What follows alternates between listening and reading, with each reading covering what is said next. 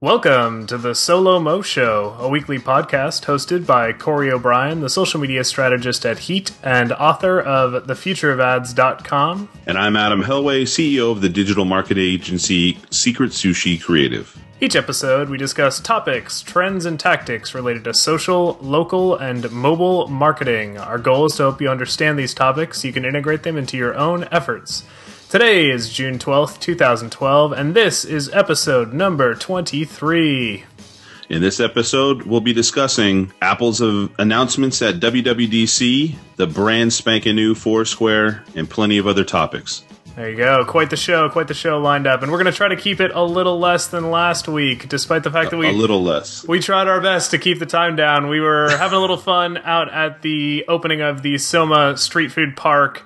And as such, we had a bunch of interviews and all sorts of things we were wrapping together, and it ended up being one of our longest episodes ever, though I think it was filled with quality content, so make sure to check that episode out as well. That was last week's episode. But we could have done it in two portions, no pun intended, right? We definitely could have cut that in half, had a little dessert episode, but it is what it is, so we'll try to keep this one short. And with that goal, I think we could just dive right into some of the news. Adam, do you want to cover the latest goings-on with the show?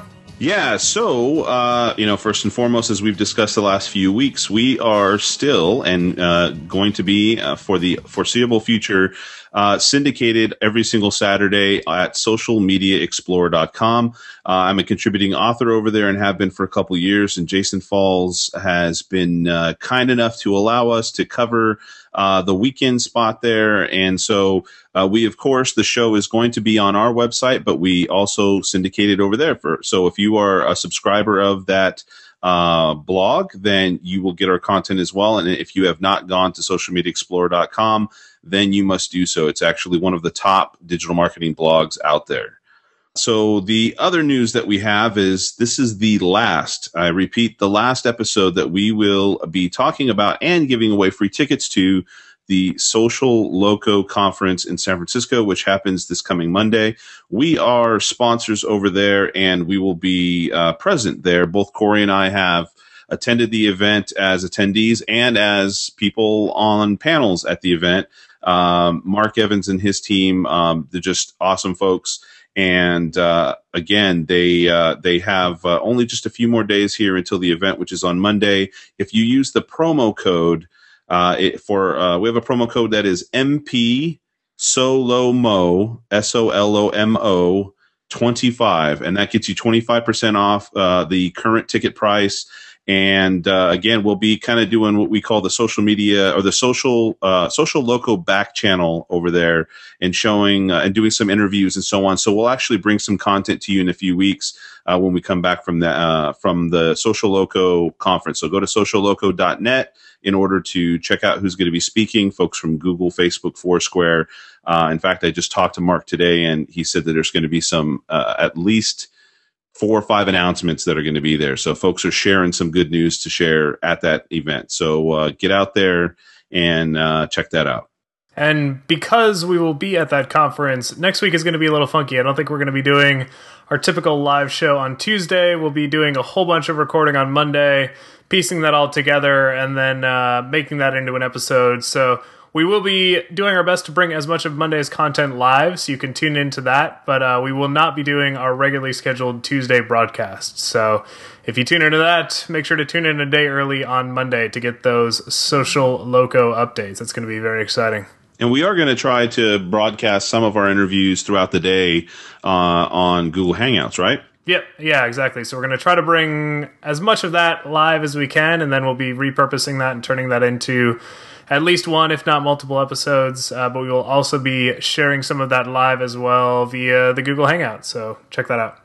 All right, man. So what's next? What's for our infographic of the day, of the episode? Our infographic of the episode. So we actually have 2, but they're ones we can cover pretty quickly. So we will dive right into those. The first up is a infographic about Mike Bloomberg declaring April 16th Foursquare Day in New York City. So we've actually talked about Foursquare Day a little bit in the past on the Solo-Mo show, and really what it was is Foursquare acknowledging, hey, 416 is 4 squared. We should make a day out of it. It started with the users, and then Foursquare kind of picked up and said, oh, that makes a lot of sense. Let's run with that.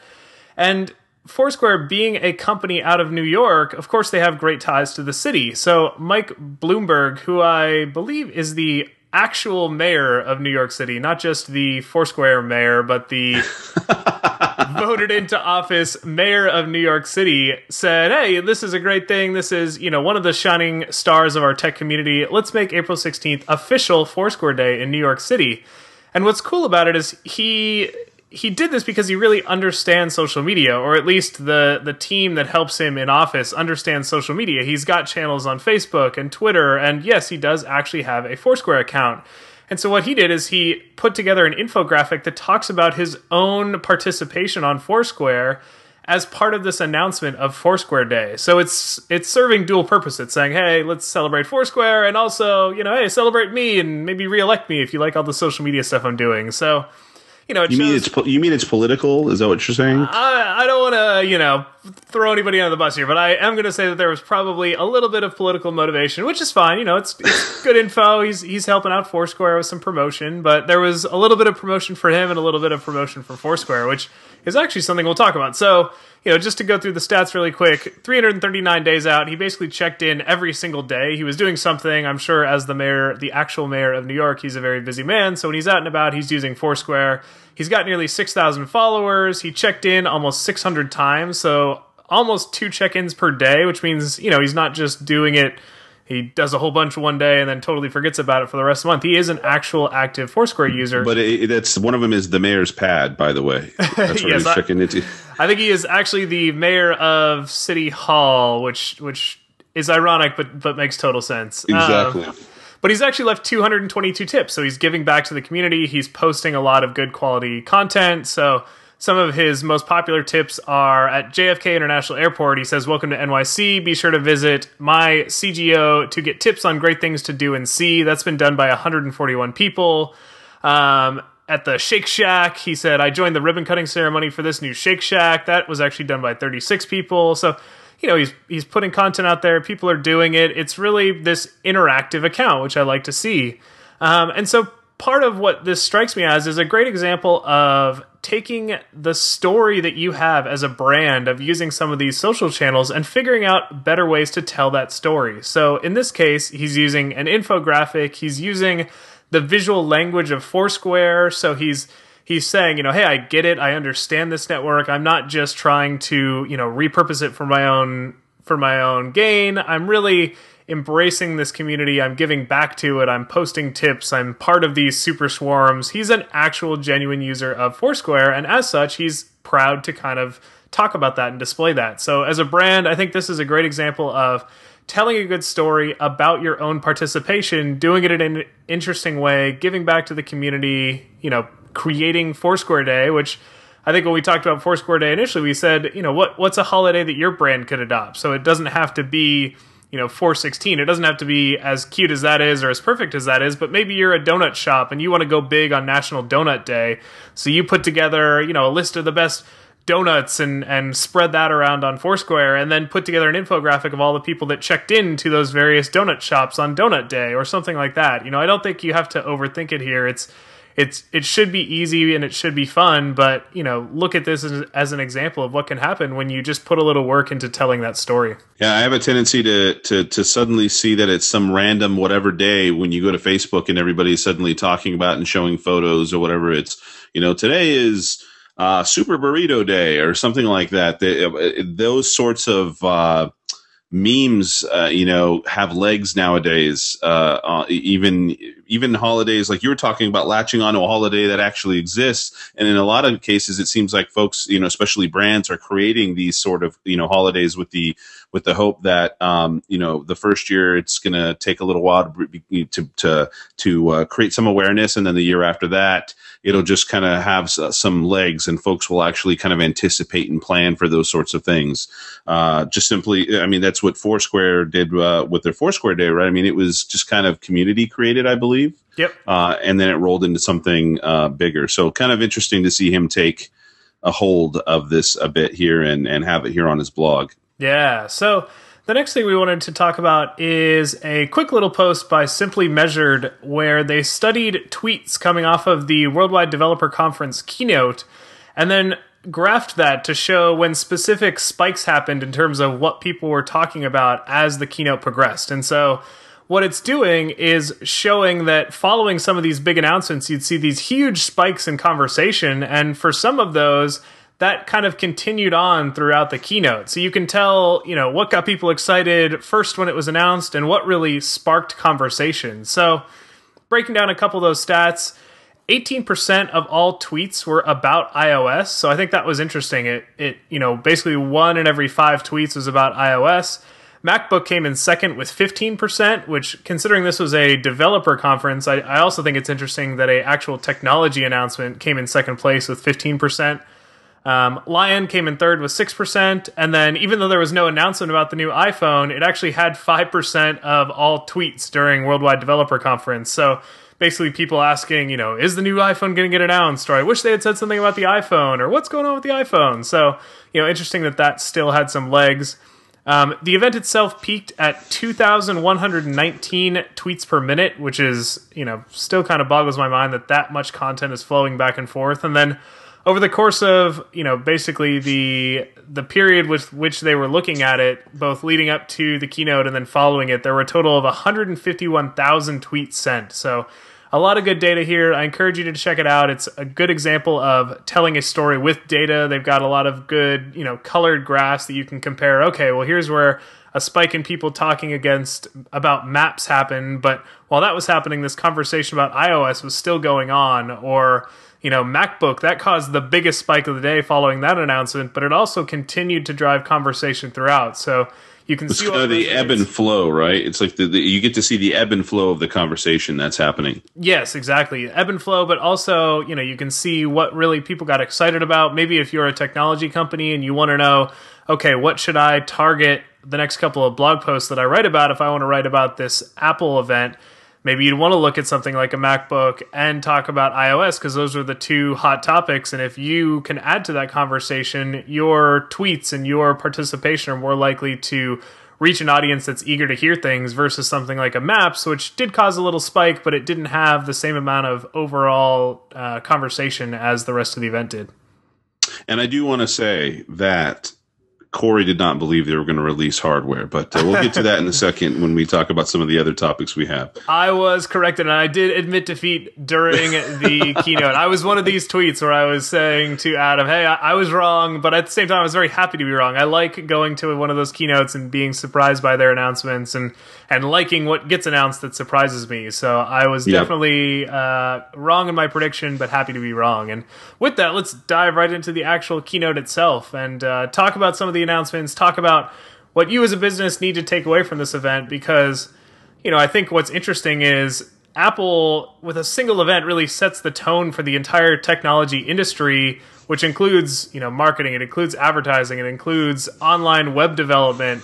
It really controls the flow of conversation and the flow of technologies for a lot of different industries. So it's important to pay attention to these events that they have.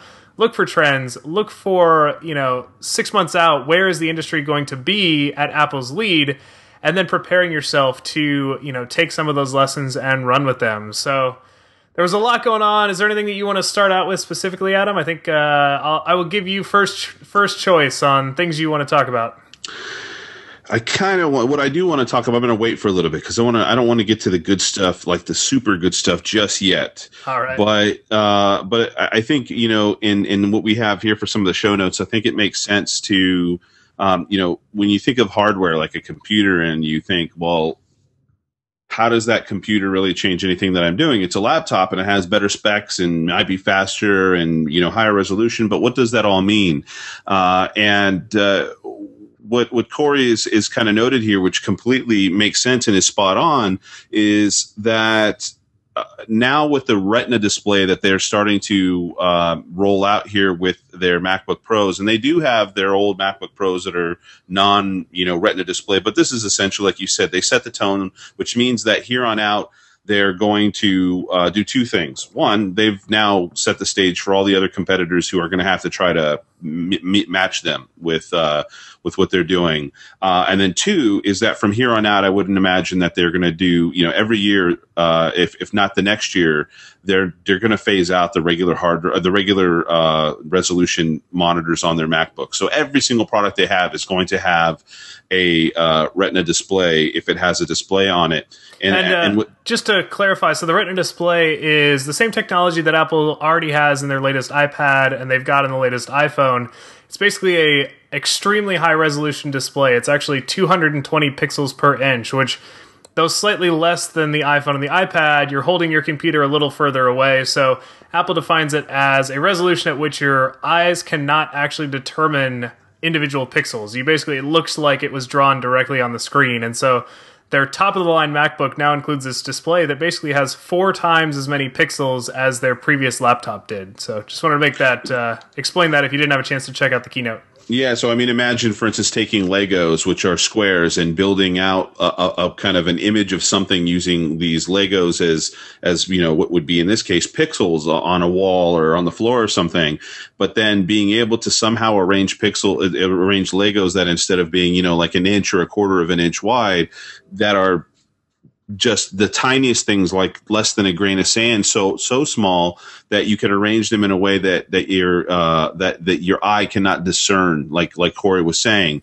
And so that's why the pixel density matters so much. And it sounds like a really technical thing, but again, from here on out, the visual quality of content has an opportunity now to really shine even more so than it did before, because the human eye sees many more colors and much more fine detail, and does some amazing things that no technology out there right now really can get close to really meeting. And so, for instance, when you look at your website and you choose a specific color, well, there's only a certain range of colors when you do design. For instance, when we work on design projects, there's only a certain range of color that we have to choose from, and those colors can shift from device to device because there's such a range. With this monitor now, in addition to the Retina display that's now on the new iPad as well as the old iPhone, as Corey was saying, you have a chance to it's not just a chance, it's almost mandatory to now consider, when you create branded applications, even when you potentially do mobile websites and so on, how you're going to address leveraging, especially when it comes to the applications, creating assets that are going to be higher in resolution and that are going to take advantage of the quality now available on, of course, the mobile apps, which have been around for a while because of the Retina displays, but now with, for instance, Mac applications and other applications, other software that you might run on Apple. And of course, that may end up starting to bleed over into Windows as people start to create hardware that supports that sort of thing. Yeah, and I think, the immediate action for this would probably be to find the latest iPad and pull up your site on that and see what that looks like. Because I imagine for a lot of people, running out and buying a $2,200 notebook is not, the easiest way to preview this thing, but you can actually get the similar effect of previewing your website by loading it up on the iPad. So one of the examples that I've seen used recently is Pinterest, actually. If you look at Pinterest's site and you look at their logo on one of these Retina displays, it actually looks really bad. And what's ironic about the Retina display is, while things optimized for the Retina display look really good on it, things that used to look okay on an older style display actually look worse on a Retina display. And it has to do with, the number of pixels and how the screen is trying to interpret those pixels. But go and pick up an iPad, or maybe run into the Apple Store and load up your site on one of these new MacBook Pros and just take a look at what your site looks like, because you may find out, hey, this actually doesn't look that good, and I should take some immediate steps to, push out higher resolution assets and make sure it does look better on these high-res displays. If everything looks okay and it's just not optimized, I think there's a little bit of room to play with it. So I would say, 6 to 12 months out is probably when you really need to start thinking about putting these assets out.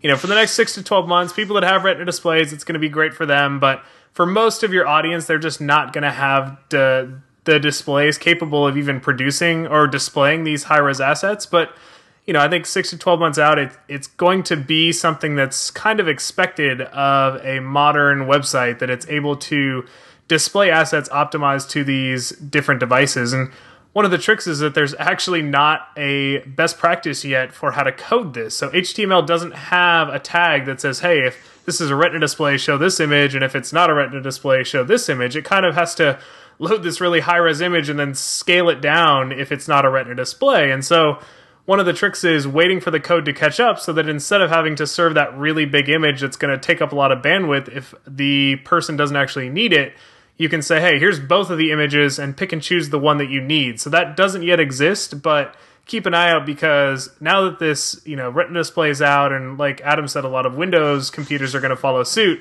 HTML should shortly follow behind and say, hey, this is how you should be coding this. Here's how to actually identify a high-res asset compared to a normal resolution asset. Well, and I will say that there is some code that's starting to move in that direction, and so we are playing with it a little bit. For instance, on our side, when it comes to serving up the right density graphics and so on, but it definitely adds some time and some effort and so on to what you're doing and what you're producing. And I think the moral of the story is it's not necessarily mandatory, but it's just right now the kind of initial steps are happening for when we're kind of going to have an HD web, I guess you might say. So just keep an eye out for that and pay attention, especially when some of the Windows operating system PC manufacturers out there start touting their high resolution stuff, because they've already started doing so with their mobile devices.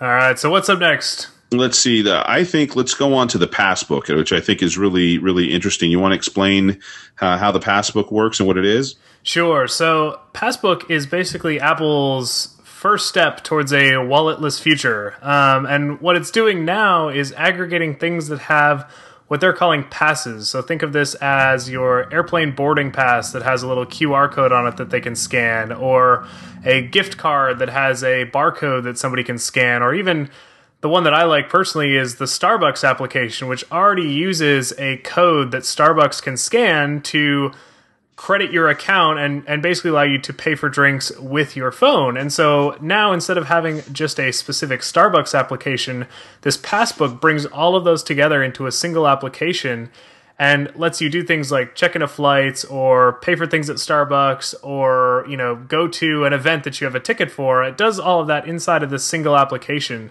And a couple of the neat features of it are that, one, you can actually geofence these cards. And Square does something similar, where when you're near the place that you would actually need to use the card, it just automatically pops up on your screen. So every time you walk into a Starbucks that you've selected as, hey, these are the Starbucks I frequent, it'll actually make that card automatically available, which is really neat. And then it can also do time-based updates. So again, we mentioned that you can have an airline boarding pass. It has the information for your flight built into that boarding pass. So an hour before you need to get on your flight, that pops up on your screen and it's already ready to go, and you take your phone out of your pocket. Really cool stuff there. Yeah, and so like you said, it's kind of like the walletless feature. And funny enough is I saw somebody tweet something regarding, I think it might have been a post that was, like a blog post that somebody wrote in the last week before the announcements about the wallet, that the future wallet is the same as your current wallet or something like that. And I didn't really get to read the post, but in thinking about it, in essence, even if you end up having these cards, so to speak, or these passes on your device, it still is similar to having one in your wallet, where you have to take the time to grab it and look for it and pull it out. You're essentially keeping it, a collection of these things in a device, just like you would keep a collection of them in your wallet. But I think exactly what you pointed out, that now there's the ability to keep them live. There's the ability to have them be aware of where you are and so on. And so it'll be really interesting to see if enough folks use this, and if they make they go, because obviously brands were on board with this so far. There's Starbucks was showing off their card, Target, some of the movie theaters and so on. And so if the average person starts to have this learned behavior of, hey, I can go now and use Passbook. If it becomes one of those features that they use versus a lot of the other features, not a lot of them, but there are a number of power features almost that you would call it, where the normal person, it would make their life easy, but for whatever reason, they've never really used it. It would really change the behavior pattern of the average consumer, and they would have an expectation, or they would maybe even gravitate towards brands that would allow them to leverage their Passbook passes a bit more. And you could, kind of think about these things like geofencing, and live data and other things that are likely available with the API to use it to your advantage. And why wouldn't you want to be there at all times, and available and be able to kind of interact with folks, right there during, especially what seems to be, most of these, I think, if not all of these things are during, purchase decision times, and during times when you're spending money, except for, of course, when you have your airfare, your plane, your boarding pass, excuse me.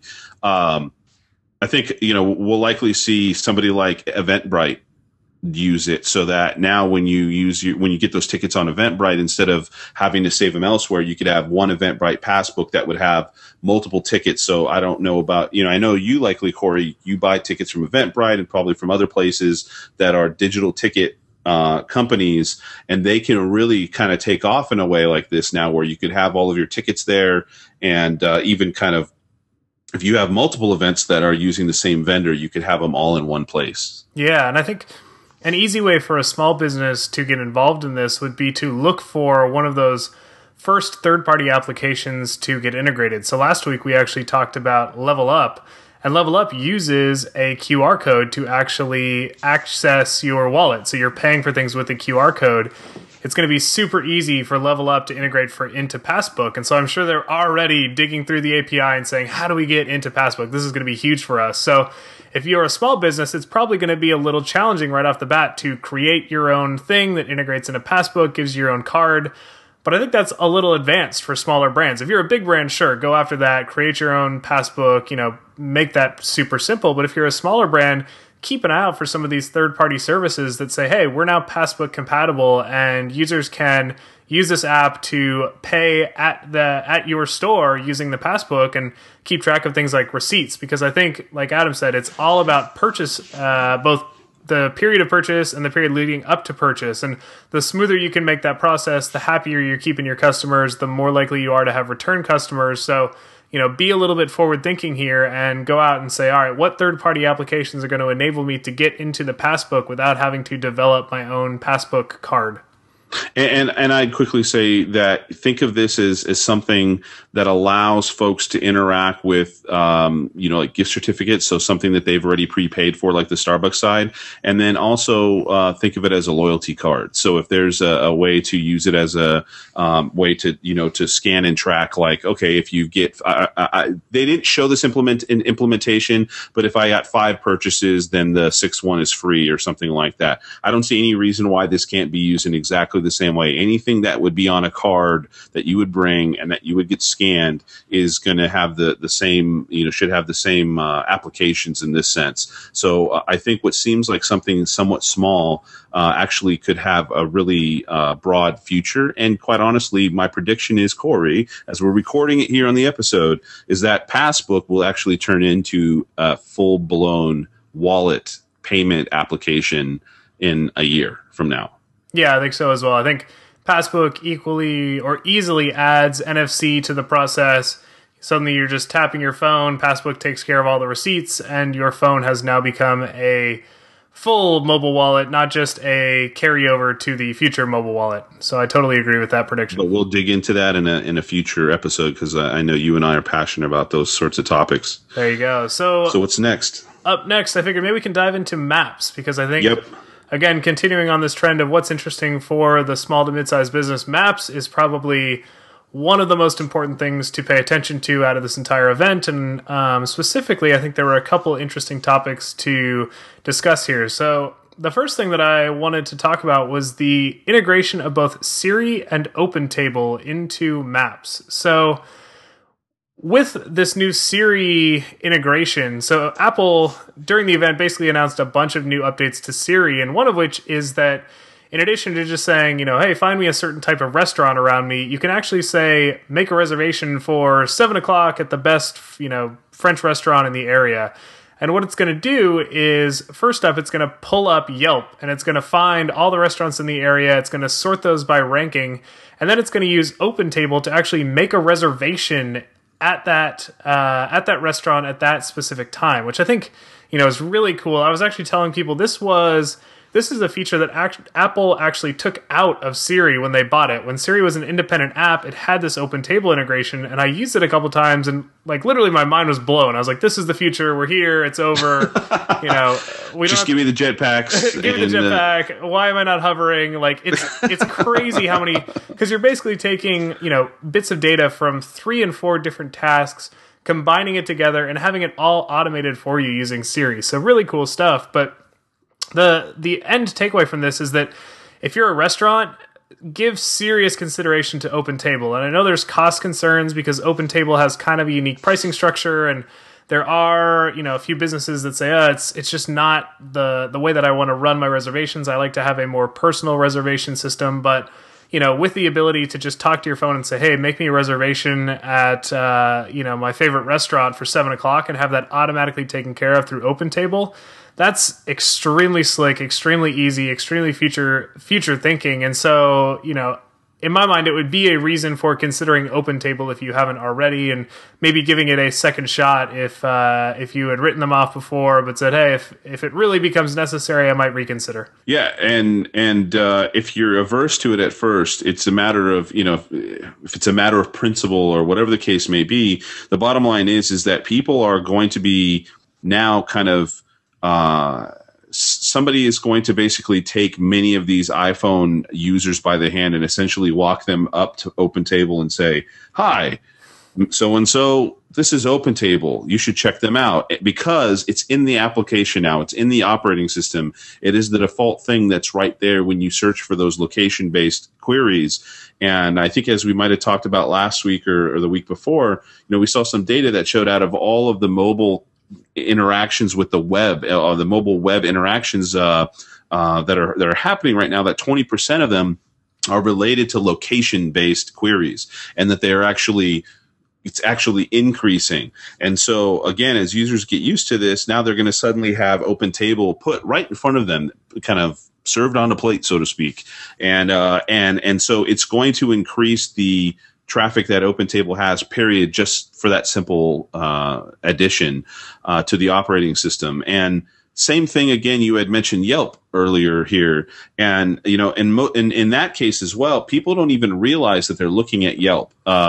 It's the data that comes from Yelp, and if you go ahead and you tap on something, it takes you over to Yelp, but it's kind of like what's Google's loss is now Apple's gain, because it was a year ago or more where Google was trying to acquire Yelp, and that whole thing fell through. Now Yelp has become the backbone of data for all of the reviews, for photos, for the locations, and for information about all of the locations that now you look up on maps and find. So every single time, I don't know about you, Corey, but I do that tons and tons of times, and I'm sure a lot of listeners do as well, that when you have your phone, whether you're using Siri to do the search or not, it's going to bring you on the map. It brings you to a location, and that's where the information is. That's the phone number. That's kind of potentially your first introduction to information about the particular location. And now that it's all augmented by Yelp data, Yelp plays an even greater part of kind of just the average location-based business needing to really make sure that their data is okay. In fact, even your ratings are visible there. So your ratings now are even more visible. Even the photos that you have, if you have no photos for your business, then put some up yourself at least, because they've really kind of in an interesting way pulled those photos from your site. And you'll see in the show notes some areas where we found, like the demo that they had at WWDC, there was this photo above, and we all kind of, I think, scratched our head and said, where are they getting the photos from? Like default photos. And then somebody pointed out that here is the default photo that's up on this particular business, and that was used to kind of embellish the places results that are displayed in maps, similar to, it almost looked like a cover image on Facebook's timeline view, right? Yeah, and this was something that I was actually doing a little bit of digging around on, because the link that we'll show in the show notes is a photo from The Verge, and that's what I was watching the live stream of the actual event on. And they gave a little bit of free publicity to Citizen Chain Bicycles, which is a bicycle shop in San Francisco. That's what Apple actually used to demonstrate their info card. So let's say you said to Siri, find me a bicycle shop around here. It would show you a bunch of these different bicycle shops. And if you clicked on Citizen Chain, it would flip over and show all the information about that business. And like Adam said, a lot of that is getting pulled from Yelp. And so I looked at this and I said, oh, it has a really cool kind of like cover photo style image behind it. And I wonder where they're pulling that data from. So I went to Citizen Chain on Yelp and I looked around and I was like, well, Yelp doesn't have cover photos. Like, how did this even happen? So I looked inside of the photos and it just happens to be one of the user submitted photos. And so what's interesting is I'm sure somewhere this Yelp user was like, holy crap, that's my photo in an Apple event. I'm sure that was like super awesome for them. But, you know, it seems like I would dig around a little bit and maybe Yelp's going to allow businesses to select like, hey, this is my favorite photo that's been taken at my establishment and kind of promote that up. Or maybe it's just Apple pulling data from Yelp and saying, okay, which of the photos has the most likes on it? And we'll kind of automatically turn that into a little bit of a cover photo. So definitely worth poking around a little bit and seeing what you can discover for this. But at the very least, you know, like Adam said, make sure you've got a lot of high quality photos, because there's 3 tabs. There's info, reviews, and photos. So info, that's something you have full control over. We've mentioned a lot of times before, go to Yelp, make sure your info is correct. Reviews you have no control over. So basically, people are going to go out there. Well, you do have control, right? You have control in the sense that you should be doing a darn good job for your customers. And hopefully this is true. So you have control in the sense that, yeah, you can try to keep your customers happy and make sure that they go to Yelp and leave you good reviews. But photos is sort of that middle ground. I think photos is something that you have to work a little bit harder at. But, you know, hey, if you notice somebody in your store, they're taking a lot of great photos, maybe just say, hey, I really like those photos and I'm trying to build up my Yelp profile. You know, is there any chance you would upload those? And maybe it's just not even something they've thought of, but with a recommendation, they'll say, oh, sure, I'll go and add those to your Yelp review. You know, I love your store and I'd love to help you publicize it. So take a little bit of effort, see if you can find ways of getting photos, maybe even run, you know, a photo contest. Say, hey, for the next month, we're going to look at all the new photos that get added to Yelp, and we'll pick our favorite one, we'll contact that person, we're going to give that person, you know, a free meal or $20 off their next purchase, and find creative ways of really motivating people to go and share photos, because, you know, we all live in this Instagram world now, we're all taking photos. All you need is that extra step to actually share that on Yelp. And I think it's going to be increasingly important as photos come to play a central role in the new iOS operating system.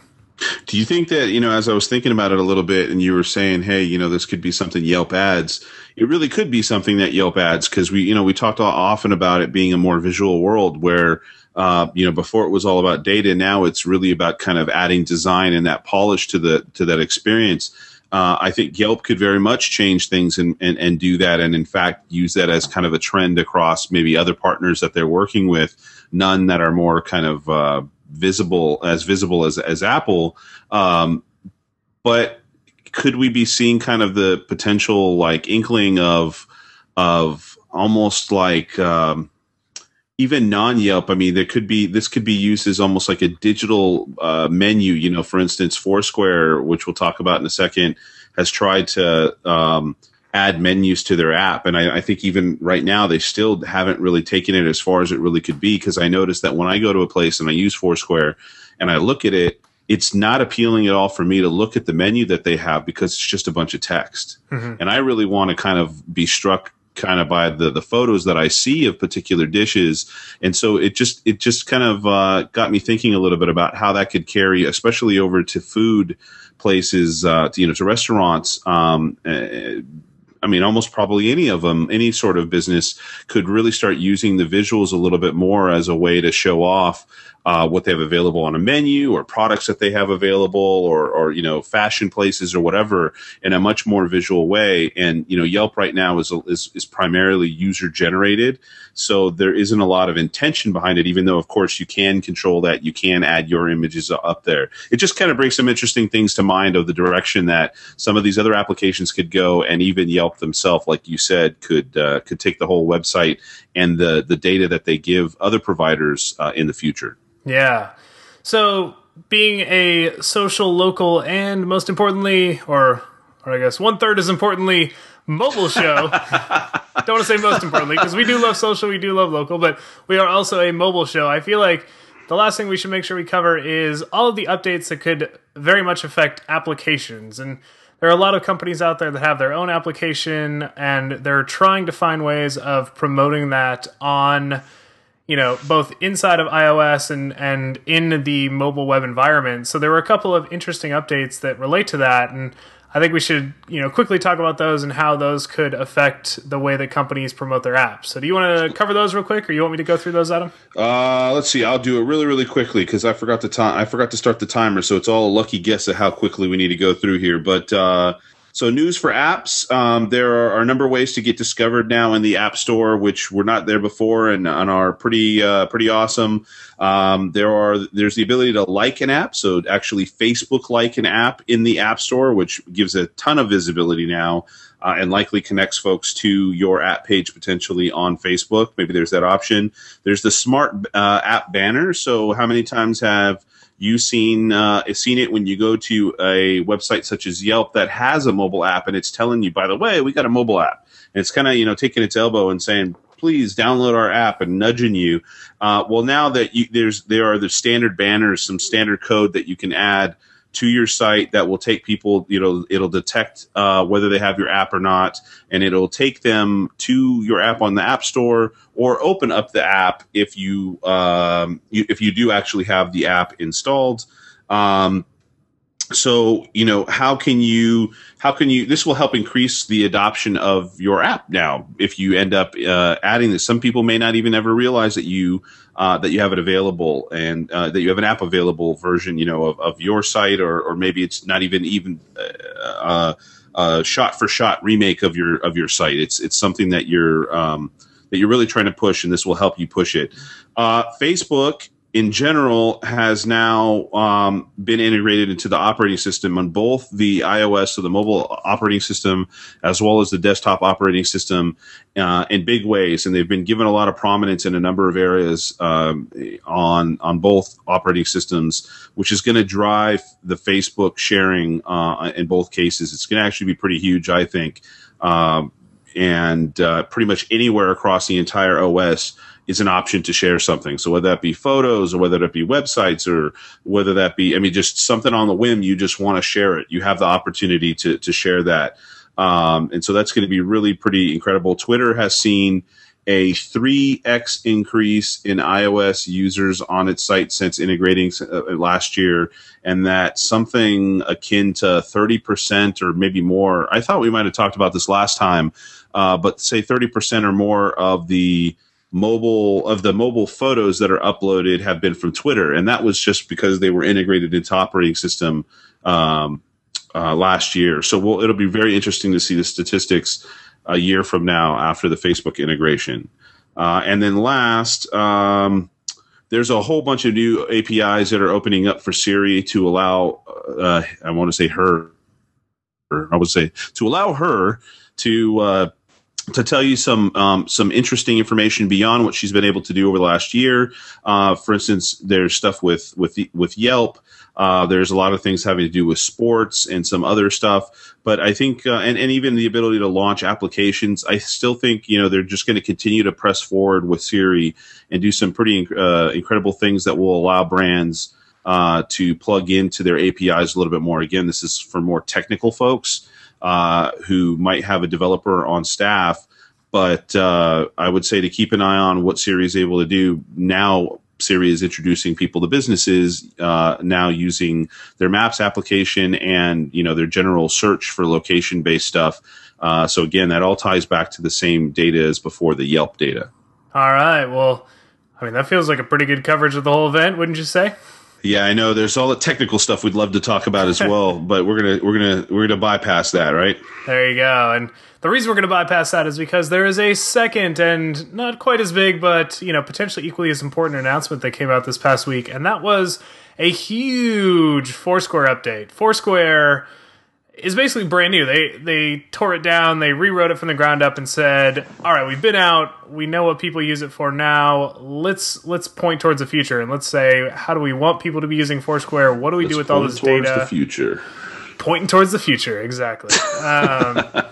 And so, a whole bunch of interesting things to talk about here. And I would say, the first and kind of what I was hinting at is they've really evolved Foursquare. So we're all familiar with Foursquare's check-in process. And that was basically going to a location, checking in, letting your friends know, hey, I'm here, come meet me, or just keeping track of, like I do, for yourself, so that you can go back and say, how many times have I been to that coffee shop, or when when was I last at this restaurant, or what did I think about it, that type of thing. So it was this check-in focused app, and what they have now is just years and years of check-in data. They have millions of check-ins and tips and shares and likes and all this great data.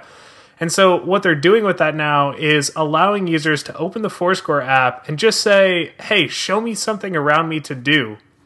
And if you read through this blog post that we'll point to on the Foursquare blog, they're just doing a lot of smart things. So, for instance, if you open up the application at 11:30 in the middle of the day, it's going to find lunch spots around you, and it's going to find those based on lunch spots your friends liked, things that have a lot of tips, things that people have generally favorited.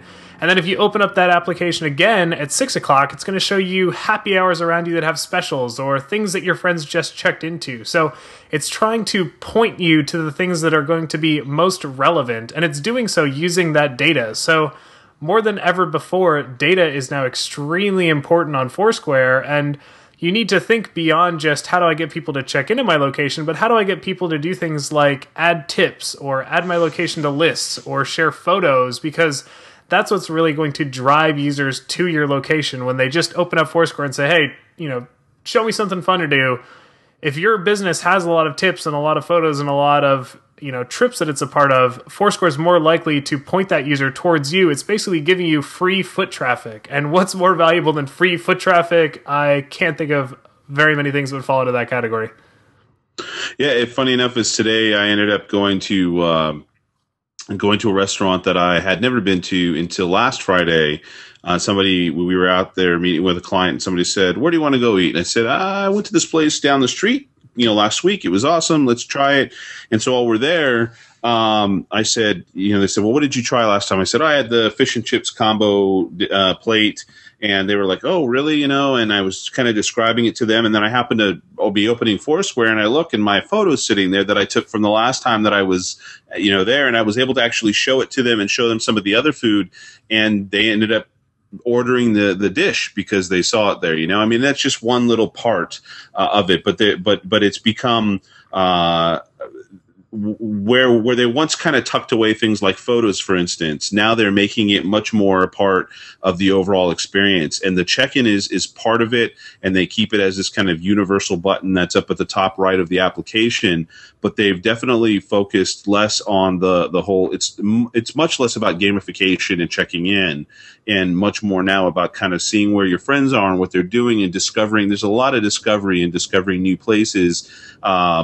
I will say that you saw my rant on Facebook that a few folks, commented on, but initially I was a little disappointed because the mechanics behind it seemed to let the uniqueness that initially was Foursquare recede a little bit and have kind of very much kind of Facebook-like mechanics initially, where you comment on something and you like something, and in their essence of liking is a heart that's right there.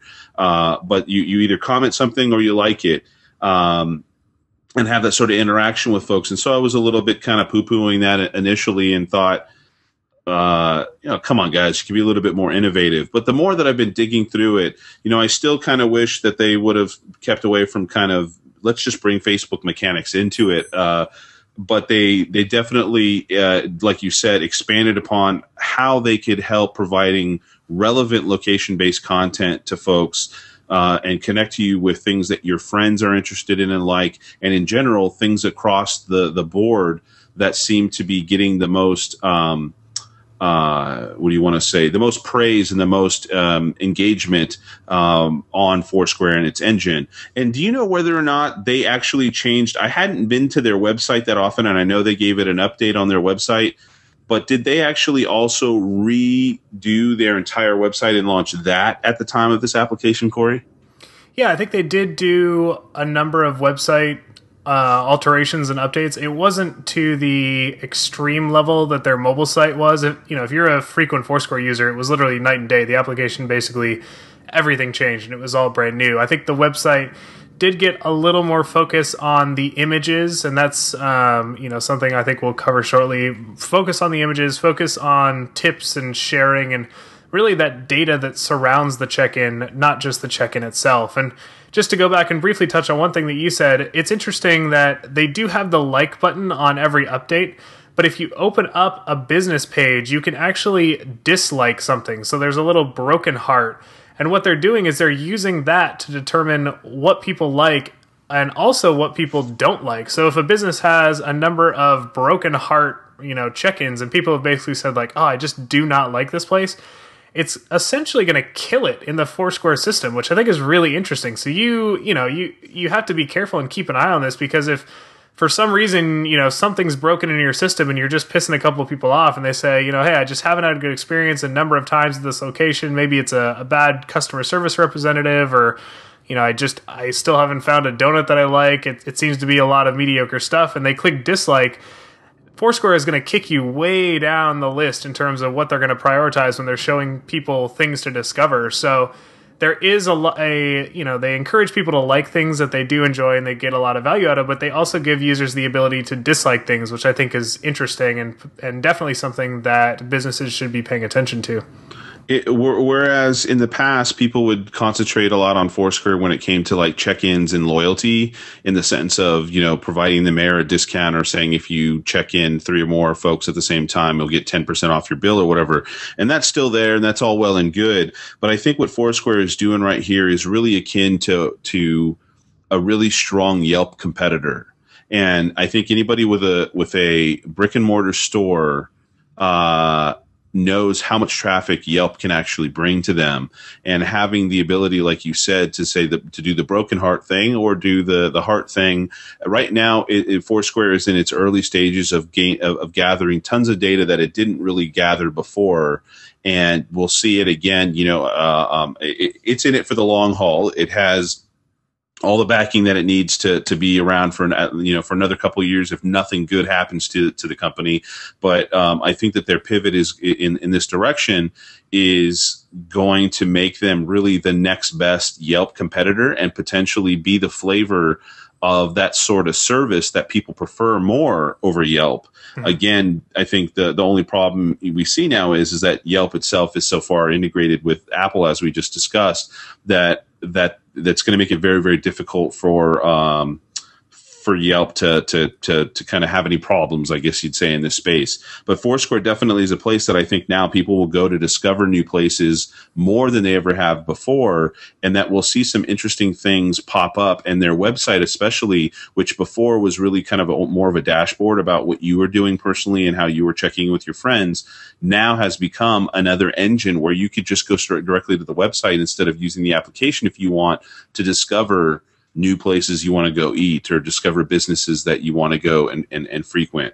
Yeah, and they're really putting a huge focus on photos. So when you first check in, right below that check-in, half the screen is now taken up by a little box that it wants you to fill with a photo.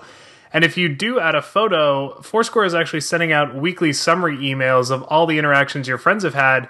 And the first box on this week's weekly summary email was photos taken by friends. So that was above trips it recommends you add or places it thinks you'd be interested in. The very first thing it shows you is, hey, check out these photos that your friends took. So photos now have a lot of value in the Foursquare system, and it's getting even easier to add them into that database. So things like easy integration with Instagram means that people visiting your store are, maybe they like Instagram, they're just so on Foursquare, but hey, they push things to Foursquare when they do check in.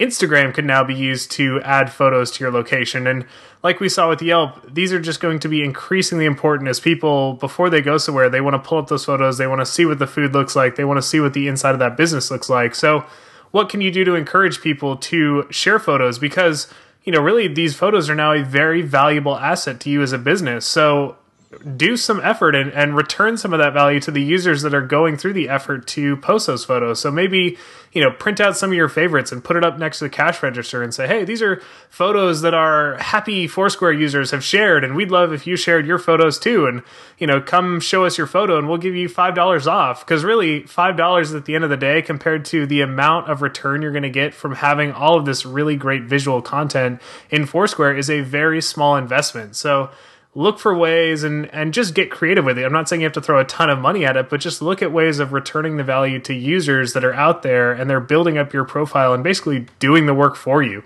Yeah, and just the last thing before we hit our tool of the week and our lightning round here is just go ahead and just, if you haven't got Foursquare yet, or if you do, make sure you've got it upgraded and check out the Explore tab just to see how front and center it is to it's very akin again to Yelp and being able to look up things. You just hit it, for me, for instance, it says where my location is. It says, do you want to look at top picks near your location? Do you want to look at food or nightlife or shopping or what's trending at this particular moment?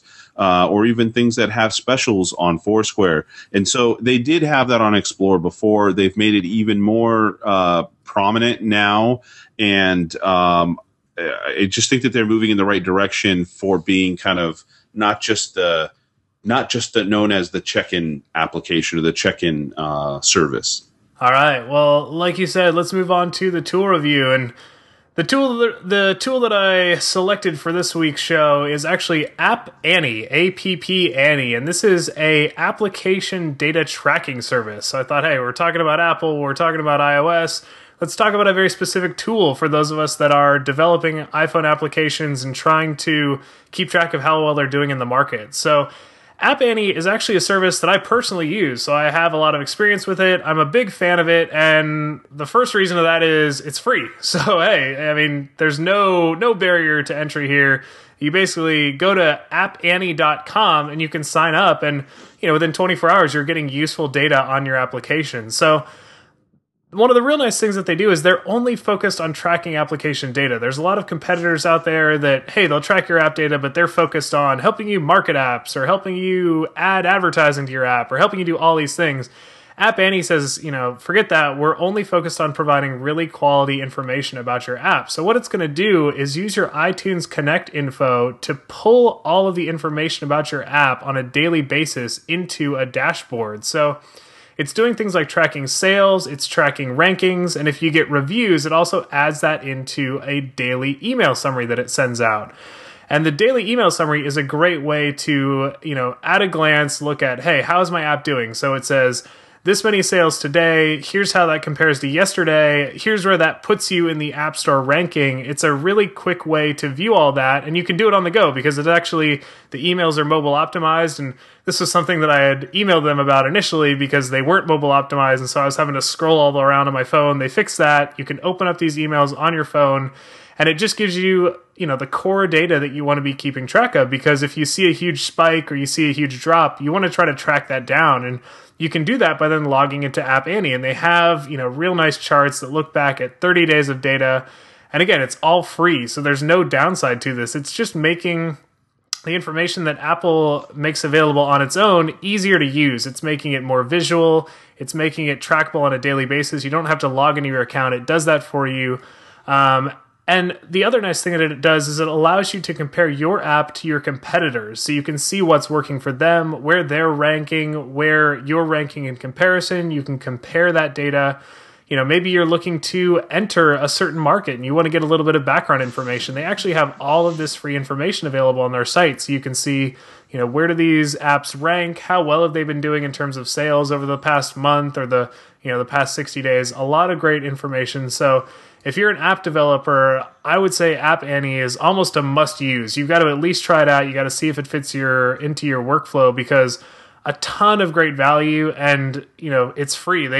Their revenue stream comes from some of the larger sort of research that they do, they sell that. But in terms of this daily app monitoring, that's all free. It's an added value service. So, I give it, if we were doing a star system, I'd give it 5 out of 5. I love App Annie. I'm a huge proponent of it. And like I said, I use it every day. So definitely something to check out.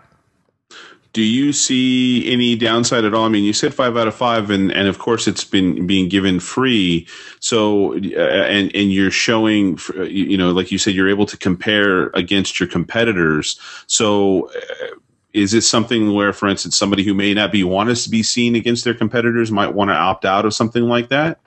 Well, this is not information exclusive to App Annie. I think it's just presented well by App Annie. So there's a lot of these rankings out there. It's all publicly available information. It's just they're gathering that all and making it easy to access. So, I guess if you were super secretive, but most people can tell how well an app's doing. They can, if it's in the top 100 chart, it's doing well. And if it's not, it's not. So I think that it's not really giving up any information that an intelligent competitor wouldn't be able to get elsewhere. It's just making that process easy. And I think it's more focused on helping app developers understand their own application. I don't think the focus is like, hey, go out and discover like secret ways to take down your competitors. I think that's, you can get some of that information, but that's really not their focus. Their focus is on showing you, here's how your app's doing day over day. Here's how it's been trending over the last 30 days. And, just making that information easy to access. Very, very cool. And I totally forgot that you have an app out. Do you have more than one app out? Just a single app. It's Brew Review. It's a beer review, and I like to call it a journal app. So if you're a fan of craft beer, you can go to brewreview.com,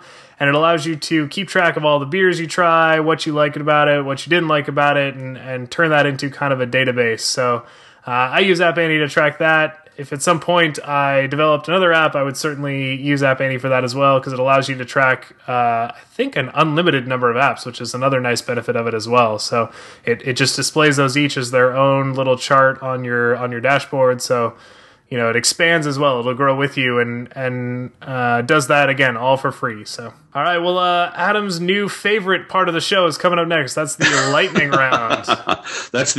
We are actually timing ourselves, so therefore we'll stick to the script round. You have the timer ready? I do. I got it all queued up here, ready to go. Okay. 1 minute on the clock. So, you submitted most of the stories. The third one is one that I'm familiar with, but I will take a stab at being first for this particular one. Is that okay? You going first? All right. All right. Well, I will start the clock. Ready, set, go. All right, so Google has what they call their Google Trusted Stores program, and they released that just recently, and they've been testing it with a select number of online merchants because they are finding that folks are saying that they do not trust stores or online merchants that they don't know very well or they're not familiar with, and so therefore they're a bit scared of purchasing stuff online. And Google, being somebody who offers a payment system, is wanting that to increase, online purchases. So they are providing a kind of Better Business Bureau sort of seal for certain shoppers to show that they're a trusted store from their program, and what kind of rating that they have, similar to kind of a Better Business Bureau rating, again, as I mentioned. And so we're seeing this as a possibility to roll out and be kind of a trust system for online merchants that they're actually even displaying within search results, within AdWords results, which is kind of interesting enough. So 2, 1, Corey, what do you think about this? All right, starting the timer, go. So I like this system. I think that, we've seen it with things like eBay, where ratings and reviews definitely help to increase consumer trust. So I know that I've done it. I go to eBay, and if somebody's got less than, my cutoff is usually like a 95 or 96%. Anything less than a 95 or 96% customer satisfaction rating, and I'm just not going to shop there. And so what Google realized is, hey, we're trying to drive traffic to these stores, but people get there and they wonder, like, is this something I can trust? So they're trying to act as sort of this Better Business Bureau for the web. They're trying to say, hey, this is a trustworthy store. Us as Google are kind of putting our name behind it, which, I mean, that's got a lot of weight behind it. Consumers know and trust the Google brand. So I would say if you've got an online store, you should definitely check out this program. You want to make sure that you're getting a positive review because it could help drive happy customers to your store. And I got a couple extra bonus seconds on that one, so nice. I will. We'll donate them to charity. I'll donate those to charity, exactly. So I will let you lead on the next one.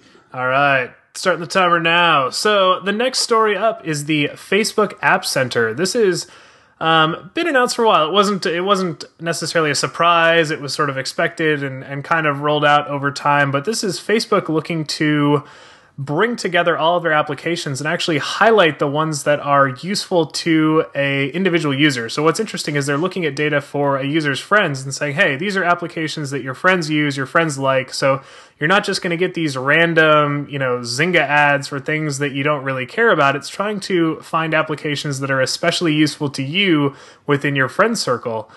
What I also like about it is it has a special app center just for the mobile. So if you load up Application Center on your mobile phone, it's going to highlight other mobile applications that use Facebook data and are kind of enhanced by this Facebook data. So whether that's friend relationships or friend data, and it's going to allow you to launch into the App Store right from the App Center. So I think it's a big win for app developers.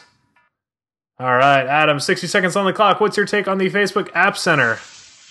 So those who are familiar with Facebook in the past might have remembered the kind of I guess they would call them apps as well that they had when they first developed the application platform on Facebook. And so this is really kind of a big step up from that. And like you said, especially because they've made tailored ones for iOS and Android and even the mobile web that it kind of, for those who are maybe potentially mobile only folks, especially, they're going to find stuff that's more relevant to them. We're already seeing that anybody who has a platform like this is basically starting an app store. So we've got Google with their Google Play and their whole app store for Chrome. We've got Apple, of course, and we've got Facebook and even to some extent even Twitter with the 140 application center, which HubSpot has acquired. So it's a good thing. You might take a look now at establishing how your application can best be optimized for all of these different app store platforms.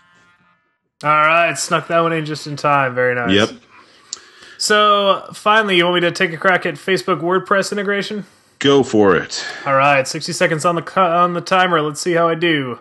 So Facebook today announced really deep integration with WordPress, which I think is good for both WordPress and for Facebook. And we're looking at back-to-back Facebook stories here. So obviously Facebook is making big pushes into the social world now that it's a public company. But what this is allowing WordPress owners to do, and it works for both WordPress.com and WordPress.org, so both the WordPress hosted and the self-hosted sites, is add in a lot of these Facebook widgets directly into your WordPress feed with just a couple of clicks. So you can do things like the activity feeds, the recommendations, customized like boxes, even things like customized subscribe and send buttons, all from within your WordPress dashboard. So if you're a WordPress developer and you're at all interested in promoting that content onto WordPress, this is a huge win. It also allows you to automatically publish your posts from your blog onto Facebook with full control over the images and the titles and even who gets tagged in that update. So big win for blog writers and developers.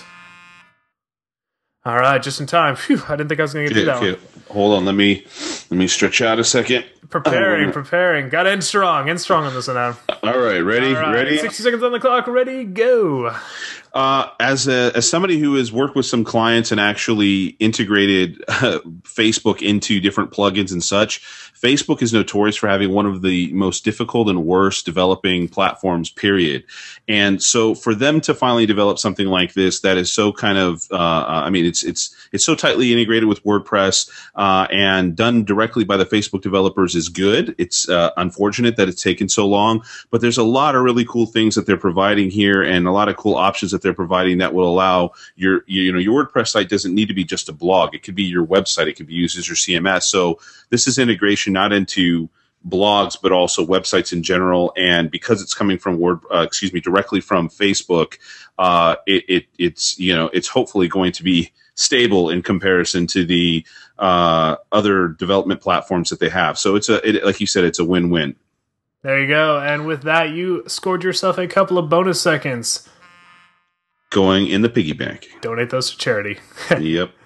All right. Well, I think that wraps up our main part of the show today. So we do have a couple of quick wrap-up announcements. And the first is, like Adam said, we have one more ticket to give away to the Social-Loco show. So, Adam, I'll put this out there and then let me know if you want to change it up. But I was thinking we could keep it pretty simple again this week. So, because we're trying to help people discover the Social-Loco show as well, what I was thinking is, in order to get entered for a free ticket, have people tweet, "I want to go to the Social-Loco show," and include a link to Social-Loco, and then have that include the hashtag Solo-Mo show hashtag, and that way, it's helping to spread the word and basically saying, I'm interested in going, I would love to get a free ticket from Solo-Mo show, but also, I think other people should check this out. It's a super valuable conference to attend. What do you think about that?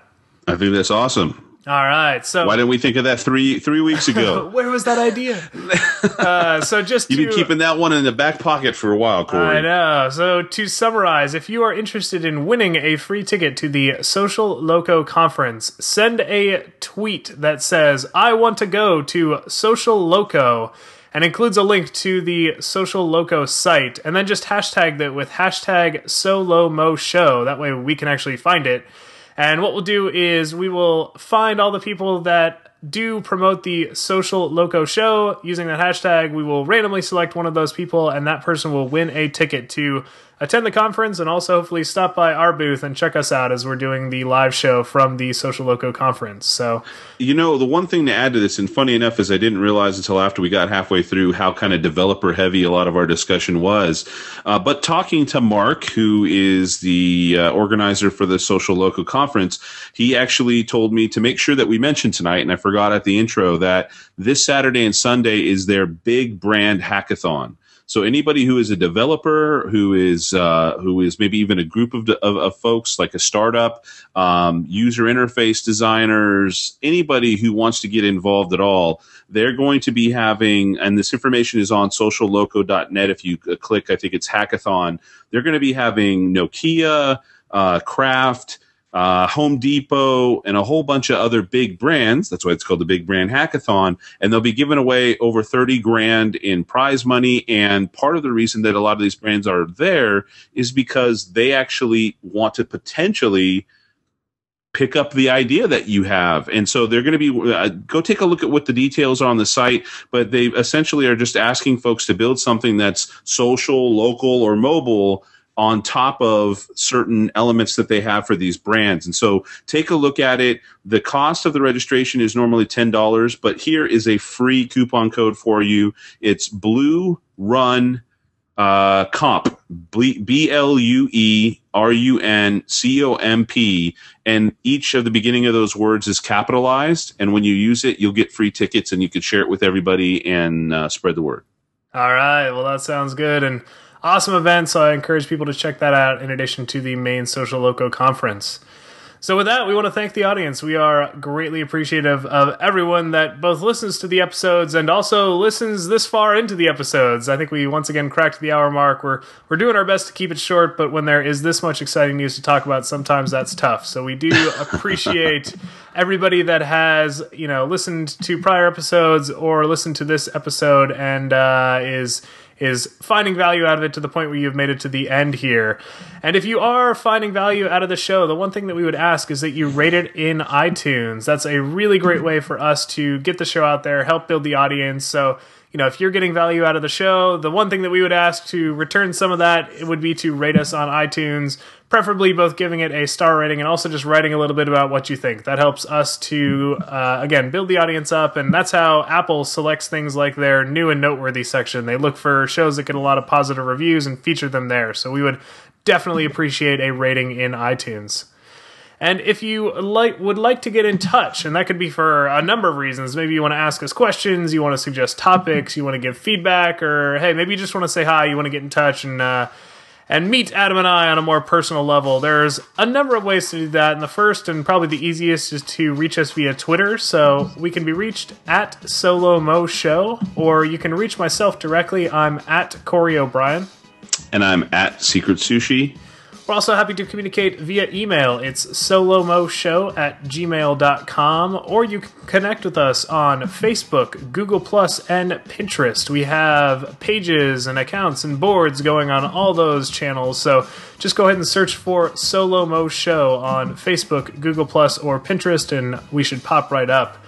And then a number of times today you heard us reference the show notes. The show notes is a collection of all the links and all the various stories that we've talked about today. So we publish those so you can follow along with the show. You can open those, you can read through them as we're discussing them, and really, keep yourself up to date. Maybe pass along some of those links and make yourself look smarter in the process. So we publish the show notes in a number of places. The easiest way to find those would just be to go to solomoshow.com. Each episode gets its own post, and that post includes all of the links to the show notes.